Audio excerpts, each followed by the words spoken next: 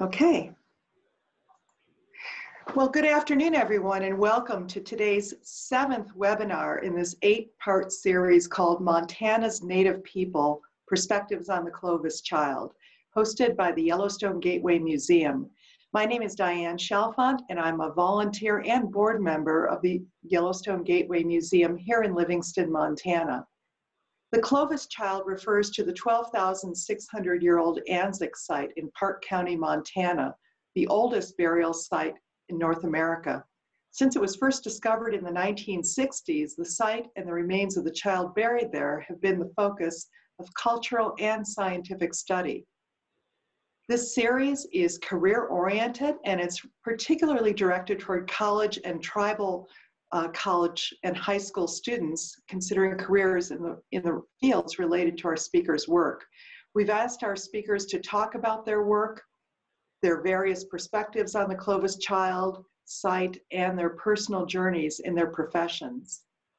In a moment, I'll introduce the museum's interim director, Karen Reinhardt. But first, I'd like to go over a few housekeeping items so that you'll know how to participate in today's event. At any time during the webinar, you'll have the opportunity to submit your questions to today's presenter, Amanda Trum. Your questions will be anonymous.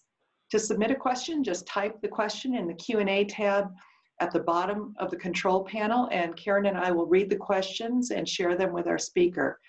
As time allows, Amanda will address as many of the questions as she can during a Q&A session at the end of the presentation. We do have many participants today, and we want to be sure that we can track and answer any questions that you may have. So again, please do use that Q&A tab at the bottom of the screen. We will be recording this webinar. We'll upload it to Yellowstone Gateway Museum's YouTube channel after the event. And finally, following the webinar, you'll have the opportunity to take a very short survey. We really would like you to do that. It'll help us improve all programs at the Yellowstone Gateway Museum. Now I'd like to introduce Yellowstone Gateway Museum's interim director, Karen Reinhardt. Karen? Thank you, Diane. We'd also like to thank Humanities Montana for funding the webinar series, and Montana Office of Public Instruction for additional support. I really hope that our viewers will register for the remaining webinar program next Tuesday, 1:30 p.m., December 8th, for a summary of Anzick Site history with Dr. Stockton White. And now, our speaker introduction. Amanda Streeter Trum is the Curator of Collections at the Montana Historical Society. She spent several years working on cultural resource management archaeology projects across the country before receiving a master's degree in museum studies from the University of Florida in 2007. Her responsibilities at the MHS include caring for the Anzick Site artifacts and helping to interpret them for the public. Please enjoy the presentation.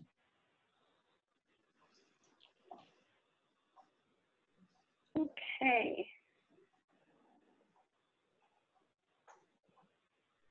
See if I can get this started.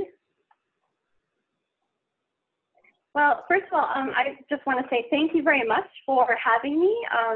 I think this is a great topic to discuss, and I'm really excited to be a part of it, so thank you. So I'll also give you a little bit of background information. I grew up in northern New York, and I got a bachelor's degree in anthropology with minors in archaeology and philosophy from the State University of New York at Potsdam. I attended an archaeology field school in Kenya, where I was able to help excavate a 500,000-year-old Homo erectus site. And so that's kind of represented in the image to the left there. That's Mount Kilimanjaro in Kenya with a giraffe in the foreground. So I was able to do that through a neighboring school called St. Lawrence University in northern New York. I then spent several years after I graduated doing CRM archaeology. So I know that you guys have heard that term a few times over the past few weeks, but it stands for Cultural Resource Management Archaeology. So this kind of archaeology happens when new construction projects might destroy archaeological sites. So the area has to be tested for any cultural material before it's destroyed. So that's what's happening here in the photo in the upper right. I'm working with two good friends of mine, June Ebersol and Jennifer Hutchie Palmer. So we were working in Pennsylvania, and they were about to widen that road. The county was widening the road, and so we had to test the site first to make sure that they wouldn't destroy any cultural sites. So then after several years of doing CRM archaeology, I found myself in an overgrown cotton field in Louisiana in June. And I was digging and screening dirt, and I decided at that moment that I had had enough of that. So I went back to school, and I got my master's degree in museum studies from the University of Florida. And then I started working at the Montana Historical Society in 2007. So that's me at the bottom of the screen in one of our storage areas. So I started here as the collections manager, and then I became the curator of collections in 2014. So I found this definition of a curator on encyclopedia.com, and I actually thought it was a really good one. It focuses on acquiring and choosing art and artifacts for exhibit, but includes other public outreach like giving tours and presenting lectures as well. One thing that I'll say though is that you can see that it says acquiring the pieces of art, but that should also say art and artifacts. So I also wanted to share that the curator's job is to interpret or explain the meaning of something, which doesn't just mean that we just lay out the facts. We need to provide context and share information and stories so that people are able to make a connection between their life and their experiences and the history and stories that are being presented. I also added a line here about preservation and access, because that's also an important part of the curator's job. So there's the dual purpose of preserving artifacts and providing access to information and artifacts themselves. So often those things are at odds with each other, but of course we want to make sure that we're accomplishing both of those things. So here are a number of images of me and different things that I've done, just to kind of give you an idea about the different types of things that I do in my job. So one thing that I want to say though is that different museums have differing ideas about what a curator's job is. So it really depends on the size of the institution and the focus of the museum. So typically in larger museums, the curator's expertise is concentrated on specific regions or cultures or time periods or types of art. But then curators in smaller museums like mine tend to have to branch out into wider areas of subject matter. So in my job, I need to know a little bit about a lot of things, and then I need to be able to research and learn about particular subjects in order to curate exhibits or write articles about the topic. So one thing that I wanted to mention is that I work closely with a lot of other people in accomplishing my job. And so here I've got a photo of me in storage, and then the next one over is I'm working with our senior registrar, Kendra Newhall, and we're putting together a mannequin that will go on exhibit. And then in the upper right, there's just an image of the first part of the latest exhibit that I've curated here. It's actually currently up right now, and it's called Who Speaks to You? Portraits from the Permanent Collection. And then in the bottom left, it's at another exhibit opening called Good Beer Here. And so part of my job is to conduct a lot of public speaking, or speak at events like that and talk about the subject, talk about the exhibits. And so I'm standing there with some colleagues as we open the new exhibit. And then in the bottom center, this is a really fun part of my job. Every year we have Archaeology Day. And so students from different schools come and participate in different activities. And here we're teaching them how to throw an atlatl. So that's always fun. And then the bottom right is me working with our exhibit designer, Roberta Jones-Wallace. And so we're choosing artifacts there for an exhibit on the cartoonist Stan Lines.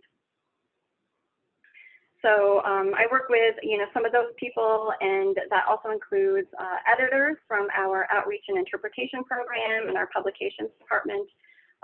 So often I I need to learn about the work of others, like some of the professionals that you've heard from so far, Jessica Bush, Eska Willerslev, Sarah Anzick, and Saki White, who will present next week. And so I need to learn about what they're doing and place the information that I learn into context with other information that we have about any given subject, and then distill it for the public and present it in what's hopefully an interesting and digestible package, like an exhibit or a blog post or a lecture or an article. So in this way, exhibits and those types of things are kind of like cliff notes for history. So another thing that I wanted to mention is that I also supervise 3 museum program staff, and so there's an element of people management in my position as well. So I thought, you know, what I would do is kind of walk you through the exhibit that we have the Anzick Site tools interpreted in. And so here's the start of what we call the End of the Last Ice Age exhibit. And it's at the beginning of our Montana Homeland Gallery. And so this is where we interpret the Anzick Site. So you can see, maybe see in the background there, there's a red-orange case, and that's where the Anzick Site tools and the information about it are displayed. So this is just kind of how we, how the interpretation of the site is situated in the gallery. So we've tried to present the Anzick Site in the broader context of North America and the region. So I thought I'd just show you a few slides, kind of like walking through the exhibit so you can kind of get a feel for what it's like. We begin the discussion with the likely routes that people took to get to the Americas. Through Beringia is the widely accepted likely route at this point, which includes not just walking over the Bering Land Bridge, but also using watercraft to travel along the edge of the continent. So I'd also like to point out that we made a conscious decision to be conservative with the dates. So although there has been some indication that humans arrived in the Americas well before 13,000 years ago, we use that date as a rough starting point. And that's because there's a consensus among most scientists that people were here at that time. There is not at this point a general consensus on the much earlier dates that have been posited, but with more research being conducted and more sites being discovered, I think we'll get there eventually. And I'll point out too that in the text we do talk about the fact that, for example, the Bering Land Bridge had been exposed and covered up by the seas several times over the past 40,000 years. And so we recognize that people could have crossed over back and forth at any point during that time. We actually know we have DNA and fossil evidence that shows that animals were doing that same thing. And so it's, you know, likely that humans were as well. You can see at the bottom of the photo there, there's a screen with Mr. Tony Inkashola. He is the director of the Salish Pend Oreille Culture Committee, and we asked him to record a video welcoming visitors to the exhibit. And so he did that with the help of the Salish Kootenai College Media Center. We also incorporated a lot of interactive and hands-on elements, which just makes the experience more interesting and sometimes helps to relay the information better. So one example is on the right-hand side. You know, it's one thing to say in a text panel that mammoths were typically at least 12 feet tall, but it's an entirely different thing to actually stand next to a cutout of a mammoth that's 12 feet tall. So, you know, we made an effort to give visitors the opportunity to feel immersed in the time period. So here you can see we've got lots more hands-on elements. So people are able to touch the skulls that are on the table there in the upper left. We also have molars, and we had reproductions made of some of the Anzick Site tools. And so people are able to touch the reproductions as well. You can kind of see in the background there, there's a life-size body outline of a scimitar cat. And then just to the right of that, and then you can see in the photo at the bottom, there's a life-size scimitar cat head. So people can touch that as well. It's just another way, you know, to kind of get a feel for what it was actually like to live there at that time. And then, of course, we have real Ice Age animal bones on display. We're thankful to the Beaverhead County Museum in Dillon and the University of Montana. They've loaned us parts of their collections for this purpose.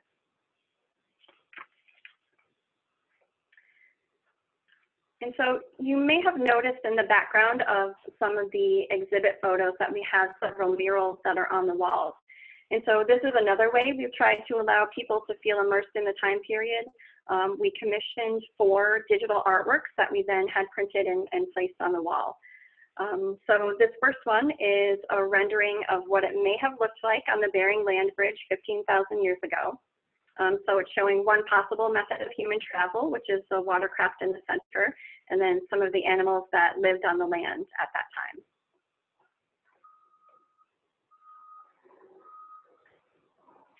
And then this scene is it's the largest mural that we have in the exhibit. I think it's like 6 feet high by 10 feet wide. So we really wanted, we really wanted it to pop out and see if, the animals, we could make them kind of as big as possible in that context. So this is a scene that was based on the Merrill site in the Centennial Valley in Montana. And it shows what it may have looked like about 13,000 years ago when the Anzick child and his family lived here. So you can see, maybe you can see, you might have to find them, search for them. We have 3 people positioned in the background there. And so we really wanted to remind visitors that people lived in this hostile environment and they lived with these animals and they had to figure out how to survive. So we also needed to be careful though, because we needed to be careful about how we portrayed the people, because we don't actually know what they looked like or what they wore, but it was still important to include them here. So you get an idea for what it might have been like to live during this time. And then we have this mural that depicts Glacial Lake Great Falls. We know that Glacial Lake Great Falls existed in central Montana about 15,000 years ago to about 11,000 years ago. But it was believed to have overtopped its banks about 13,000 years ago. Actually, I guess there was an ice dam that was keeping it all as a lake, and the ice dam failed, and it released, I don't even know how many tons of water, and it would have created a catastrophic flood for any of the people or animals that were in its way. So we don't know exactly when that happened. We do know that the Anzick child and his family were here 12,600 years ago. So they may have come after, or they may have been witness to it in some way, or his ancestors.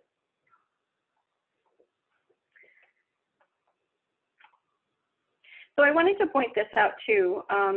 Oh, actually, you know what? I'm going to go back, because one of the things that I wanted to talk about was are the camels that are in the image. So I don't know if you noticed them on the Beringia slide as well. So it's just kind of interesting maybe to think of camels living in North America, but the reality is that they actually are native to North America, and then they migrated out of the continent. So of course they died out here in North America, but they ended up thriving in other parts of the world.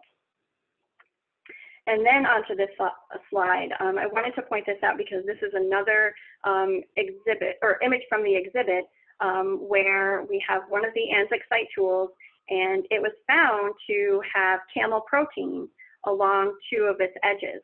And so you can kind of see, my hand is there for reference, but you can see the red line on the text panel, and that's actually where they found the camel protein on the tool. So thanks to Stocky White's work, we know that the Anzick child's family likely hunted camels, and that at least some of the tools were buried with the child were actually used in daily life before they were buried with him. We also know that some of the other tools at the site were found to have rabbit protein on them. And then this is the final mural. It's based on a depiction of another site in Montana, the Black Bear Coulee site, at about 7,500 years ago. So you can see how some of the animals have changed. There are no more megafauna, so no more mammoths or giant short-faced bears, but we still see bison, horses, and now the presence of elk, as well as coyotes and rabbits. And then you can see in the background there, we're also indicating that there are prototypes of teepees. So once again, we wanted to be careful, but we also wanted to, because we don't actually know, we think that this is the type of dwelling that people at that time used in this region, and so we wanted to make sure that it was depicted there, but we don't have all of the details. So these are some of the techniques that we use to bring the Anzick child story to life.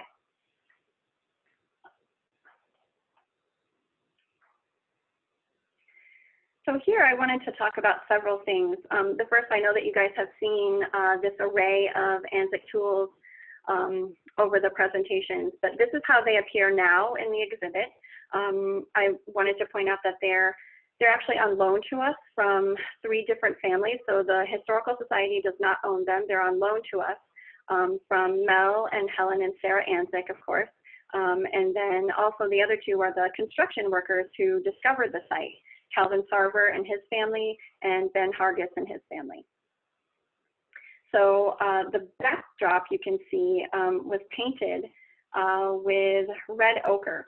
And that came from a sacred Salish location in Montana. It was provided to us by a Salish board member for this purpose. So when the child and the tools were buried, they were first covered in red ochre. And that's how they were discovered as well. But the people who found the tools, found the site, just had no idea what the significance was. And so they ended up washing off the ochre.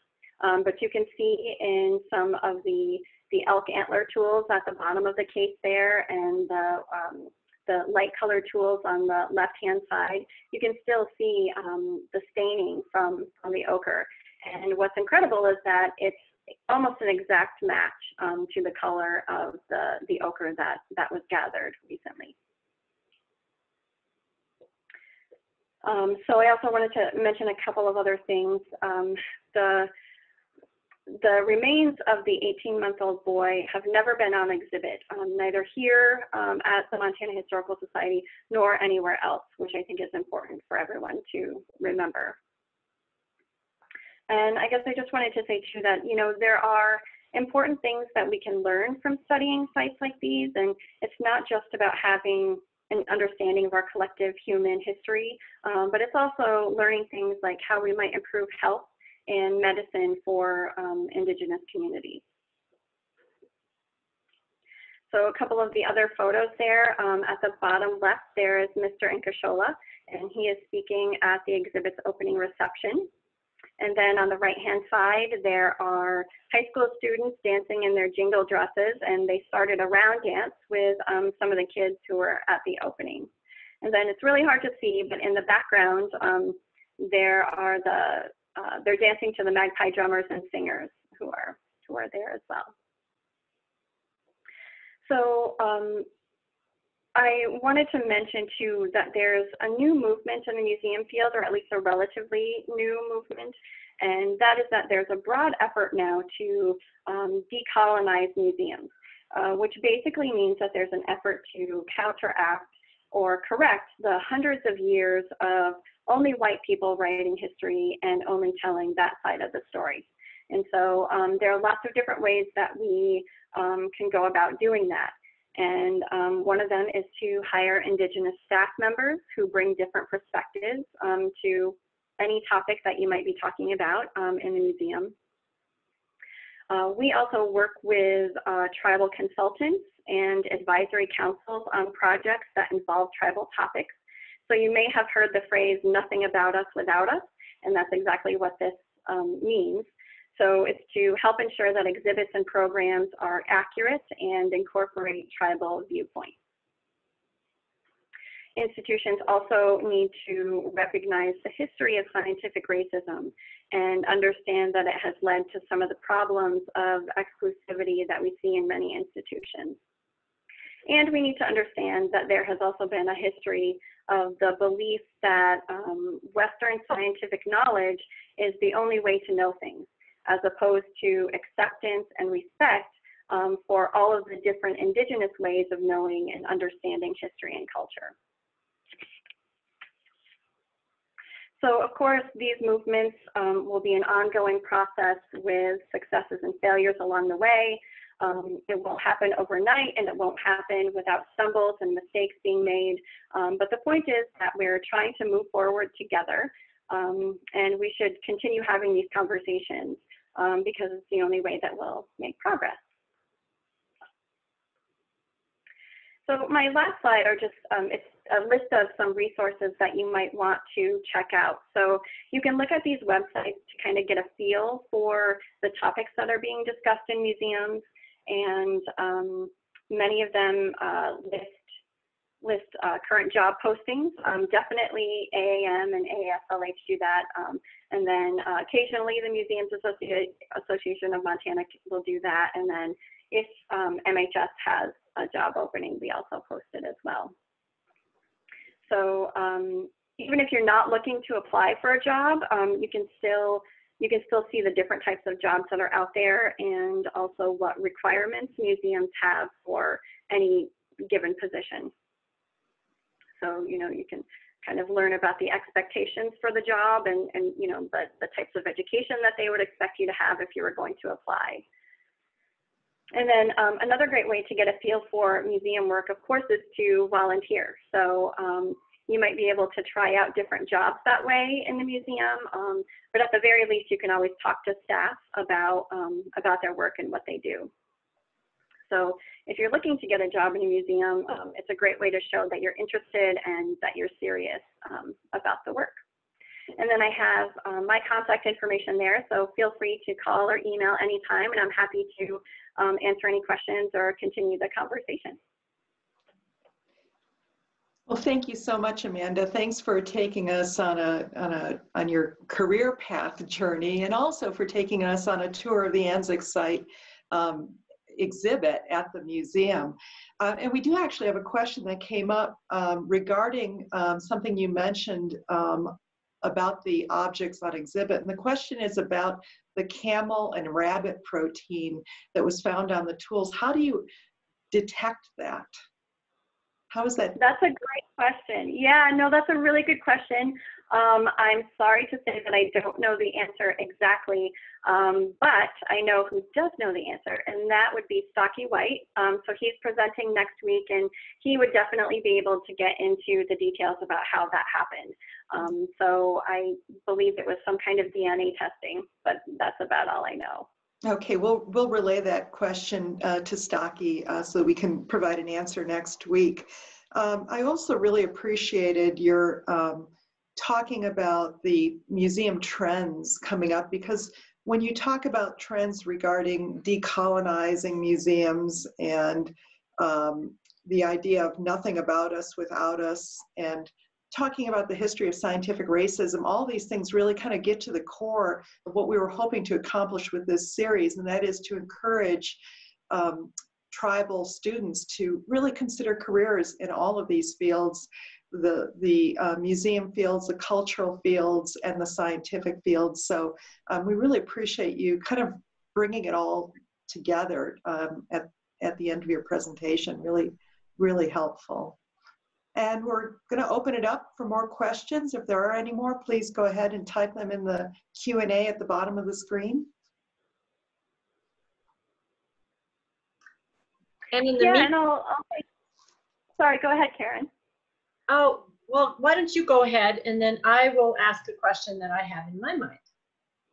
Okay, sure. No, I was just going to say that I know that in Jessica Bush's talk, she also talked about similar things, and she had mentioned, you know, that it would be great to have more Indigenous students in the field of archaeology. And so, you know, I feel the same way about the museum field. But the other thing to note is that, you know, there are lots of different ways to get into the museum field. And, you know, I know that discussion about cultural resource management, archaeology has come up several times. And I just wanted to say that that happens to be part of my background, but that is by no means the way that you would need to get to museum work.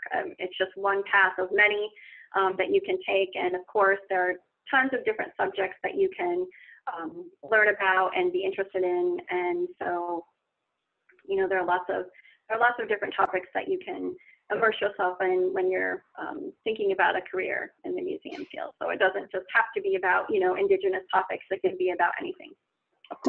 Does Montana Historical Society have interns, or do you bring on students during the course of their work? Yeah, that's a good question. We do occasionally have interns.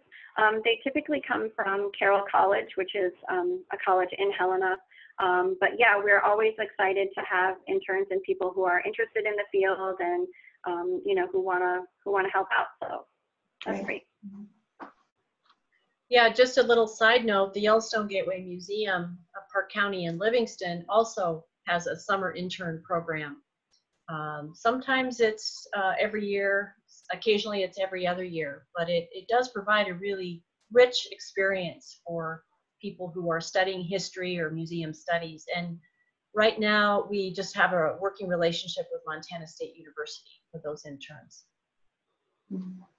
And actually, Karen, that reminds me, I was wondering whether MSU still has a museum studies minor. Do you know if that's still the case? Yes, I believe that they do. Yep. Great. So Amanda, I just had a couple little questions. Maybe they're big, I don't know, but I wondered, looking at the full scope of your work and all the varied things that you do, what would be the most rewarding thing that you've done and also the most challenging?